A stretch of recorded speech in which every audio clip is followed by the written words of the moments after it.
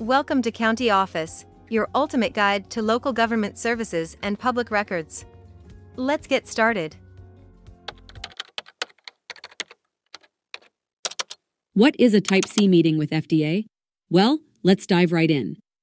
A Type C meeting with the FDA, or the Food and Drug Administration if we're not into the whole brevity thing, is a category of meeting that the FDA holds with sponsors or applicants.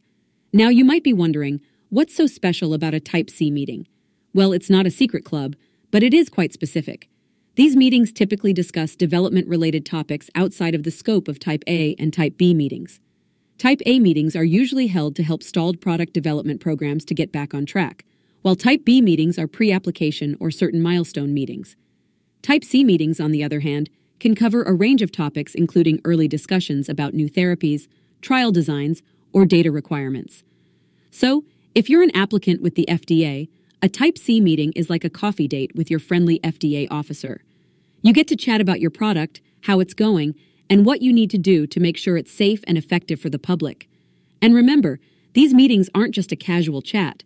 They're an essential part of the regulatory process, ensuring that products meet the FDA's rigorous standards for safety and effectiveness before they reach consumers. So there you have it.